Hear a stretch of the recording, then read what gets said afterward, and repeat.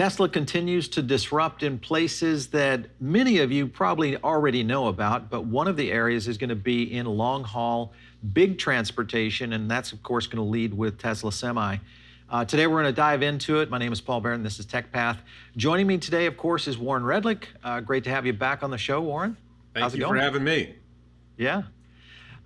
Great stuff. We love to hear your breakdowns, your analysis. I love some of the models that you're also doing.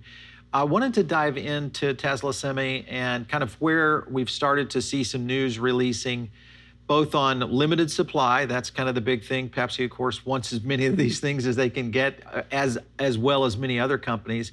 What's kind of the current state of Tesla's Semi program? As I understand it, they've hired people for manufacturing. The plan is to manufacture Tesla Semi, and I'm not sure whether we're supposed to call it Semi or Semi. I get yelled at whichever way I pronounce it. But right. I believe they're supposed to pronounce Tesla Semi in Nevada in a building next to the Gigafactory.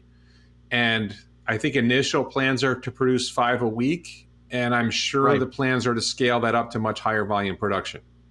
So my own model, I ballparked it at 5,000 in 2021. It's probably high. It's probably going to be less than 5,000 produced in 2021, but they'll scale it up. There's a really, really big market for Semi.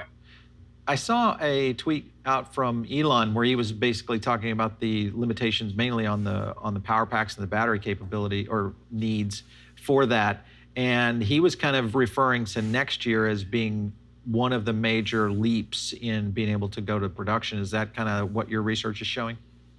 Well, right now they're in the early stages of manufacturing the 4680 high nickel cell, which is, there is no vehicle that needs that cell more than Semi. Semi needs the battery pack being lighter is critical, because the more the battery pack weighs, the less cargo you can carry, because they have an 80,000 pound weight limit on semis in tractor trailers in North America. So if your battery pack weighs an extra 100 pounds, it's an extra 100 pounds you can't carry. And the big advantage of the high nickel cells is they weigh less for the same amount of charge. So and the Semi uses about 5 times as many batteries as a regular vehicle. So it's a very battery intensive product. So, but for 2022, they're going to have scaled up production of the 4680 high nickel cell. They're going to be producing 100 gigawatt hours of that cell. They're going to have 200 gigawatt hours of capacity, expecting to produce 100 gigawatt hours of it. I think they may outdo themselves, but once they have that volume, then they can produce a really high volume of Semi. Cybertruck is also supposed to use that cell. Right. So that's going to, okay, so that's a 22 where we'll really start seeing some of the ramp up for Semi. In the case of where the market could kind of flow with Semi, a lot of variations here. What's it going to do to traditional trucking? What are some of the other transport areas that you see being impacted or disrupted most? So, first of all, the market for Semi in North America is about 250,000 currently diesel vehicles a year. China, it's over 1 million. India, it's over 500,000. So there's a monster global market for these vehicles. So in the first place, it should cost less per kilo. It should cost if you're an operator of semis, they're going to cost you less over time. You're going to drive these things for 1 million miles, and they're going to save you hundreds of thousands of dollars over that. They're going to save you at least $100,000 over that 1 million miles, maybe $200,000 or $300,000, because the electricity is going to cost less than diesel fuel. The maintenance is going to be less because there's a lot less stuff to fix. The design of it makes it better. Like the windshield, the windshield design is much safer, much less likely to crack. So you're going to be off the road less with those kinds of problems.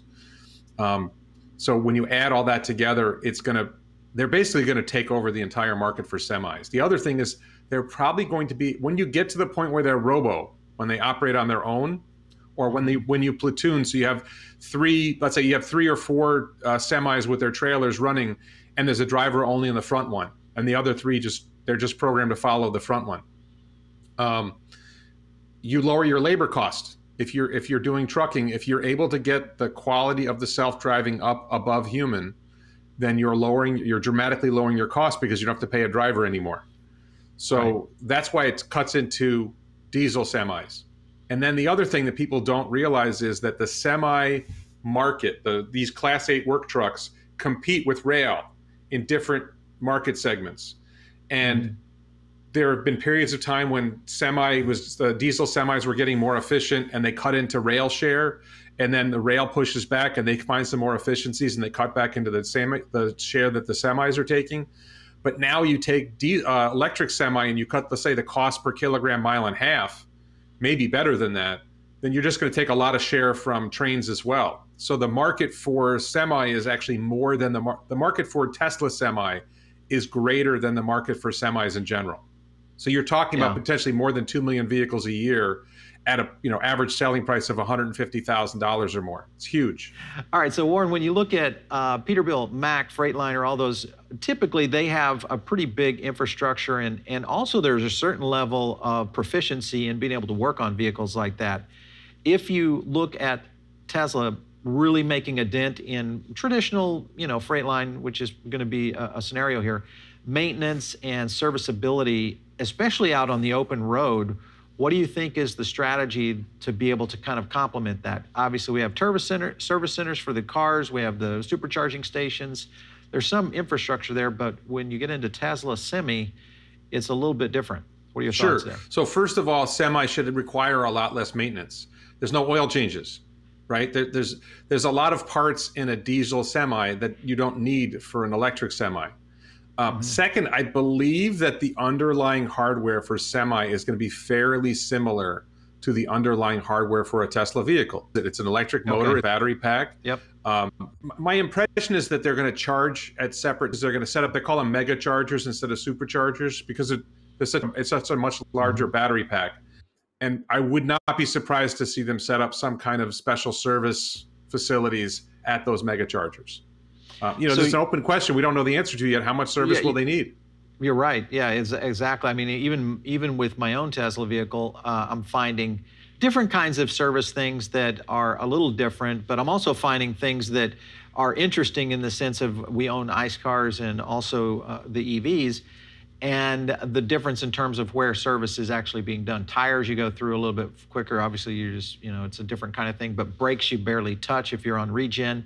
I can imagine that's going to be the case in semi. So a lot of those kind of factors. When you mention the service centers, because typically what you've got with open road is you've got these vehicles out there, and in most cases this is old school truck stops. The greasy spoon, these vehicles all parked out there.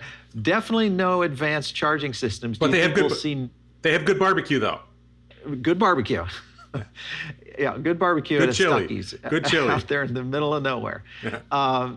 So Truck Stops America, I think, is they're one of the bigger ones. Do you see some of them actually transitioning over to being able to accommodate these vehicles? If they want to remain in business, yes. Yeah. I mean, if Tesla Semi is going to replace diesel semi, then you better be ready for electric semis. I don't see a way out of that. Frame. Yeah, let's talk about the time frame. What do you think we're seeing here? Is this a 5-year rollout or maybe up to a decade? I would say it's in the ballpark of 5 years, yes. And I think you got to remember, one of the things we should talk about is Tesla moved Jerome Guillen from president of automotive to president of heavy trucking. Yeah. And Jerome Guillen has a history of working in heavy trucks. And people looked at this as like a demotion, and anybody who says that doesn't understand who Jerome Guillen is. Jerome Guillen owns 500,000 shares of Tesla stock. That means he's got a net worth of over $300 million. I think 350 million now after yesterday. So he doesn't have to take a demotion, right? He's not doing this because he's worried about his position in the company. He wants to grow Tesla, and he sees his ability to grow Tesla most effectively in an area where he's most comfortable, which is heavy trucking. And he is the bomb. He is a big time leader who understands trucking better than anybody else at Tesla, and he is going to help Tesla move into heavy trucking more effectively than anyone else would. That move was deliberate, and it wasn't a demotion. It was this is the right job for Jerome.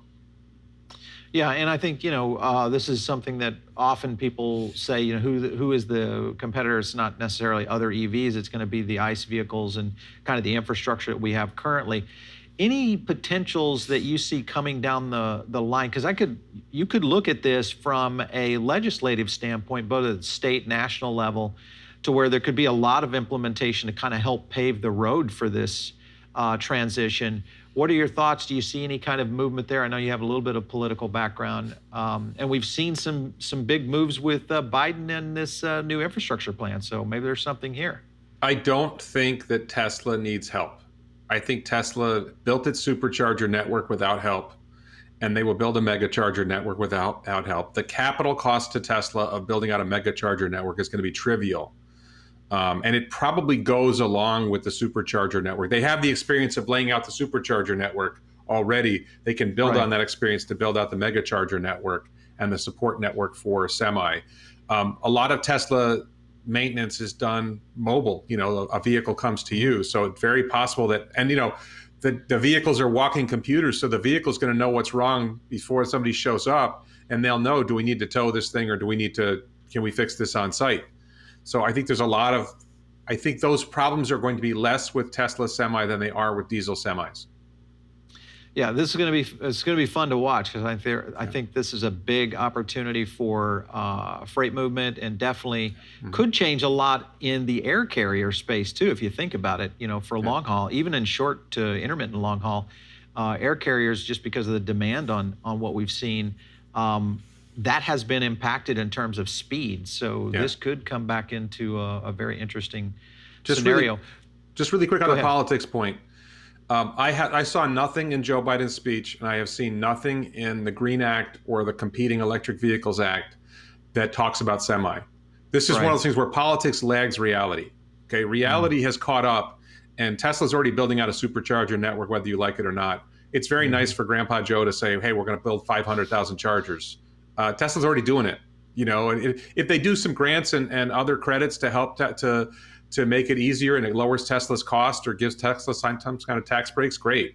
But you know, they didn't even mention megachargers.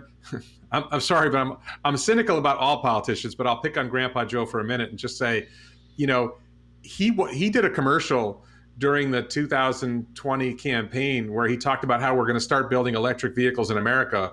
And he was talking about Chevrolet. It's like, does he not know about Tesla? Like, I seriously wonder whether Joe Biden has ever mentioned the word Tesla. If he has ever mentioned Elon Musk's name. I don't know that I suspect he's aware of Elon Musk's existence, but he has never acknowledged Elon Musk's existence. He did not acknowledge launching astronauts to the space station. I don't, and the lack of awareness of Tesla Semi and Tesla vehicles is a sign that, and that's not particular to him. To me, that's all politicians. They lag reality. The technology is advancing so fast, and they're like, wait a minute, Facebook's tracking people's personal information? Yeah, the rest of us do that for 5 years. Thanks for catching up. Yeah.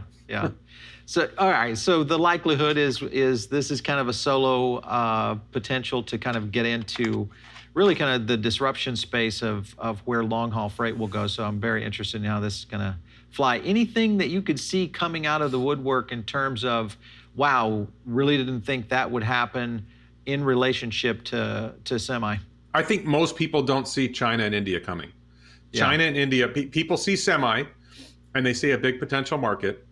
And in the Tesla community, there's a lot of talk about what's going to happen in India, because India is the first or second largest population in the world, but a much poorer economy than China. So people want Tesla to make electric vehicles for India, but India's car market is it's just much lower end. There's very little market for vehicles as expensive as even the future Tesla, the $25,000 Tesla they talked about. It's a very small market. It doesn't make sense. But their semi market is twice as big as the North American market. So I think seeing a Tesla gigafactory in India producing battery cells and semi, and maybe some solar or grid storage devices, that would make sense. And then China has 4 times the market. This is one of those things, like, people talk about, like, people still think America is the greatest country on earth, and I'm very fond of it, and I live here, and I'm not leaving. But the practical reality is China has a bigger economy than we do. People don't want to believe it. People will argue about it. There's no question. If they have 4 times the market for semi, they have to have a bigger economy than we do. And you can measure economies in different ways. But their economy is huge. So the potential, when you talk about Tesla Semi in the US, you're talking about 250,000 vehicles a year, maybe more, because you take out some rail. But when you add in India and China and Europe, then it might be 10 times the market outside the US as there is inside the US. And that's not something we're comfortable with because we're so used to being the biggest. The Chinese EV market is bigger than ours too. Chinese vehicle market, the Chinese vehicle market is bigger than ours. Yeah, I just saw the numbers on the 2021 numbers from China EV, and I was surprised at just the number. Now, granted, there was a lot of them that were in that, you know, I think it's SGMW that is the super small vehicle that it was kind of taking over in terms of the total sales. Tesla still held their own in terms of sales over there.